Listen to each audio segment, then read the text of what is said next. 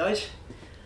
Well, I have been waiting for best part of 10 days now for my CDU from, well, I think it's produced by Cockpit Simulation. I think they're the actual manufacturers of it, but the brand is Cockpit Masters.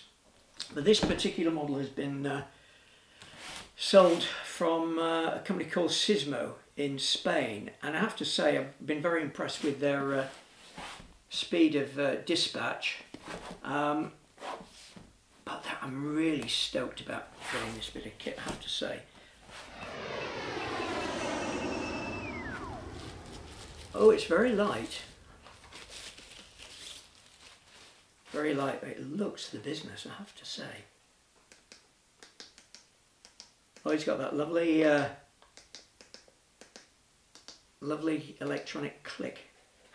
It's actually made by a company called Cockpit Simulator, and I think the actual marketing brand is Cockpit Masters, but as I say, I bought this one from Sismo.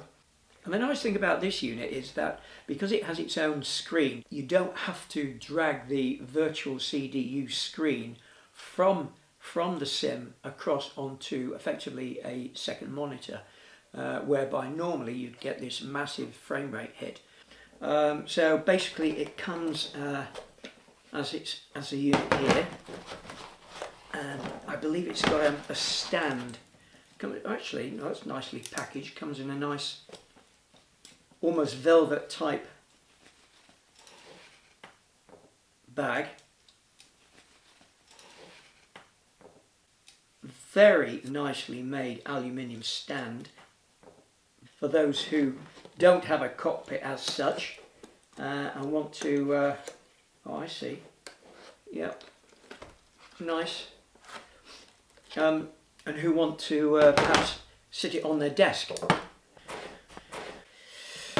So now we've had a look at it out of the box, what I'll do is I'm going to link it up to the Microsoft Flight Simulator 2020 and see how it performs and see how easy the installation is. So it's all up and running, and I have to say I am very, very impressed. It's just laid out at the moment just for demonstration purposes, but once I've finished the video I am going to install it properly. I've got the simulator CDU from the PMD G737 up on the screen there, and here is the unit, and you can see straight away, hopefully, as I click through, it is immediate, there's no lag, which is brilliant.